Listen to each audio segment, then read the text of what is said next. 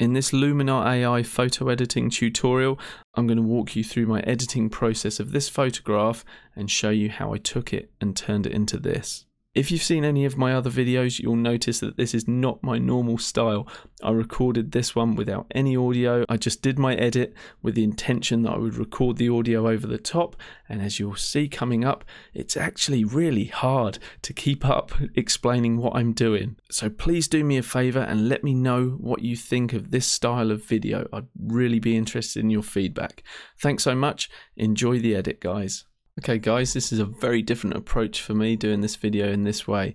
This is a pre-recorded edit on this photo that's on screen now, and I'm now narrating over the top on how I processed it. Actually, it was this photo. Now there's a reason I pre-record things, so you don't make mistakes. Anyway, Accent AI, I always like to throw that on just so that I can get a feel for how much data actually exists in the file. The same as doing this with the exposure slider. Do I have details in the shadows? Do I have details in the highlights? And now I know how far I can push that file. Now I've just played with the temperature just to warm things up because I want to give this a really nice warm sunset feel. That's when it was taken, and I want that to be reflected in the photo. You can see I've boosted up the shadows there, so we've brought back a really nice bit of detail into our model Sammy and the trees as well, and now I'm just bringing back some detail in the highlights too. I've dropped down the exposure overall because I know that I can brighten things up later, and I'm going to do that with some local masks over our model. But now I just want to make sure my horizon's nice and straight. And I've just bumped by mistake the composition AI, and I think it's done a pretty poor job in this case. I want to keep my composition pretty similar to how I shot it in camera, keeping the sun flare in and our model. I just wanted to fix that horizon line. Now here you'll see I'm just putting in a little bit of Accent AI. I think a little goes a long way with that tool. It's really powerful, but you can overcook things pretty quickly. Same with Structure AI. Grab the slider, push it to 100, bring it back, and kind of see what it's doing. And then if you want some in, you can put that in. But in this case, I thought, nah, I'm just going to leave it all out. Now here I've bumped up the saturation just so I can see the colors a little better. And now I'm going to start to play around moving the hues, shifting the hues so that I'm getting a better color harmony through my image. And what I'm wanting to do is push things more towards the orange and yellow color palette. So the greens you can see I've pushed towards the yellow. The yellows I'm pushing them slightly towards the oranges, and I wasn't sure whether I wanted to play off the red of the dress with more green against it as a complementary color, or go, rather than going complementary colors with that, just harmonize things into that orange and red zone. And that's what I did. And I'm thinking the blues really do stand out, but not in a good way. And so I've desaturated them with the saturation component within that color palette there. Moving on from here, I had a little play around with these detail sliders just to see whether it was worth bringing out some detail in the grass, maybe in the clouds. But in the end, I really didn't care for what it was doing to the edit, so I left those alone as well. But this is a great thing with Luminar, I think, is that it's no harm playing around with things because it's all slider based, unlike some other editors where if you want to make a change, you're all in on making that change. Luminar, you just grab that slider and give it a little play around, see if you like what it's doing. Here I'm just looking at the sharpening and seeing, okay, how much sharpening do I want? And because I've got a very high megapixel camera, it's 45 megapixels, I need to push that sharpening radius just a little higher than what you would if your megapixels are slightly lower. I just feel it works a little better. And here I'm just playing with that sharpening mask just to make sure that we're getting a nice sharp image, but it's not over sharpening her skin too much. And I'm happy with that. And the next thing I look at is just adding a little bit of vignetting just to darken the edges of the frame. And that just helps to draw our eye into the center of the photograph. From here, I'm moving on to that creative section. Oh no, I'm not. I've thought, hey, how about we play around with the denoise? Because sometimes when you use denoise, it takes a lot of the texture and detail from the photo and kind of smudges it. And I was wondering in this instance if I could actually do that to my benefit in creating a kind of painterly look to the photo, just seeing whether I like that. And while it could be quite cool for the grass and the trees adding this sort of effect, I don't think it's good for the model. Now, if you look in the top left, every time I'm moving the slider now, Luminar's having to work to calculate these adjustments, because every time you're adding adjustments to your photo, they're being compounded, one thing on top of another on top of another, and the more you add, the more you're asking of the processor to show you what that effect looks like.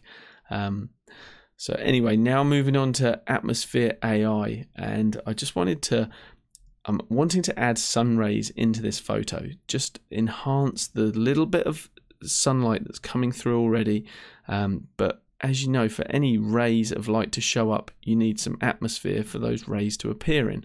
So I'm adding some layered fog, and what I'm going to do is just paint it away from the dress, because I don't want it overlaying on the dress. I don't want to lose that nice saturation of the red that we've got. So I've done a pretty rough mask there just to take it away, but adding in that layer of fog, nice and easy. If I was doing that again in Photoshop, which I've been prone to do in the past, because I do like my atmospheric effects, but in Luminar it's really easy just to add it, and then if you don't like it, pull it away. From here I'm just adding the sun rays, and I'm putting it in the right position, and I know I'm not going to be doing anything with these sun rays in the sky, so all I'm worried about at the moment is getting the direction right and looking at the bleed of the light coming from the sun through to our model, because I want to use those lines to kind of draw our attention from the sun to the model, and from the model back to the sun in the distance. And here I'll just grab the sun rays warmth, because I want to get the color of the rays rather from being just a colorless white. I want to warm it up and push it into that color palette of orange and yellow that we're trying to work with in this photo. Take a breath, Anthony. Wow, there's a lot of talking. First time I've ever done a video this way, so I'm kind of excited, and I'm like, whoa, there's a lot to talk about as I'm going through this.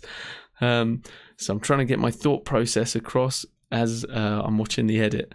So there's a lot that goes on in my mind. Anyway, back to talking about the edit. So I've decided to grab the eraser, so that, as I said before, I don't want the rays up in the sky really. I'm more worried about just having those rays of light coming from the sun to our model. So I'm just going to feather them away by just painting them away lightly. The opacity of my brush is set to 50 at the moment, so it's not a full 100% erase, it's just working at 50%. And I can do the same thing in the foreground as well. Just take them away just slightly so it's not coming so far forward. And I'm liking the look of it so far. It's given it a bit more personality to this photo. And just to finesse things, I'm just making sure that I'm happy with the position of the sunray center. And I'm turning that off and on just to do a nice little comparison of it before and after the effect. Again, just making sure I'm happy with it. I always like to work pretty heavily with any tool I'm working with, as in I push the amount right up pretty high, 100% sometimes, and then you can see exactly what it's doing. That makes it so much easier to finesse the other sliders, and once you've got all of those right, then come back to the amount slider and you can just ease it off to a point that you're much happier with. Now I'm jumping into the mood section here, and this is one of my favourite parts of Luminar, because I just feel like everything gets tied together so much better once you've applied the appropriate LUT. So as you're probably aware, a LUT is short for a lookup table, and that comes from the movie industry, and that's a way that they create these beautiful colour graded cinematic pieces, and it's just applying colours, colour information to what exists underneath. So in this case I've gone for Santa Barbara, which the name just describes the fact that we've got an orangey yellowy color grade going on over our photo, and I just feel that's helping to enhance and harmonize that piece. Now I've moved on to mystical, which is a great little filter just for giving a sense of a mystical feel to the photo. And I don't think you want to push it too far with that one, but it's nice to use in just a small percentage. Now in the portrait section that I've jumped into now, I was just thinking her face is quite dark in this shot. Can we help it out with a little bit of face light? and that's exactly what I've done. Just 7%. I didn't want too much. The rest of the tools here I was quite prepared to ignore, but I thought I would just see whether the skin AI could help clean our model's skin up just a little bit. And here I was a little confused because I think, well, I was confused. I'm thinking Luminar AI was a bit confused because the bleaching of the yellow there, I'm thinking it's got a little confused with the sun rays filter that we applied before. And so now I've zoomed in, it's done something strange, but it was enough for me to see where I wanted to put that skin AI amount slider. Now the body AI, for me, it's a no-no. It is a no-no, but I was just curious. I thought I would just slam that all the way to 100 and see what it does, and it's basically made our model pencil thin, and that's not a good look for anyone. So, but I did think here I would try the abdomen slider, just the position that the model's in. You know, maybe it's not as flattering as it could have been, particularly around her waist. So I just had a little play around with that abdomen slider. But in the end, I think I've applied just a little bit of that. And here's where I realized that Lightroom was in the background running this whole time, swallowing a lot of the computer resources. I had Lightroom running, I had Photoshop running while I was working in Luminar. So I was like, why are things slowing down for me at the moment? And that would be why. I was also recording the video as well, so I was asking a lot of my processor while I was doing all this. Here I'm playing around with a tool that I don't often use much, which is the high key filter.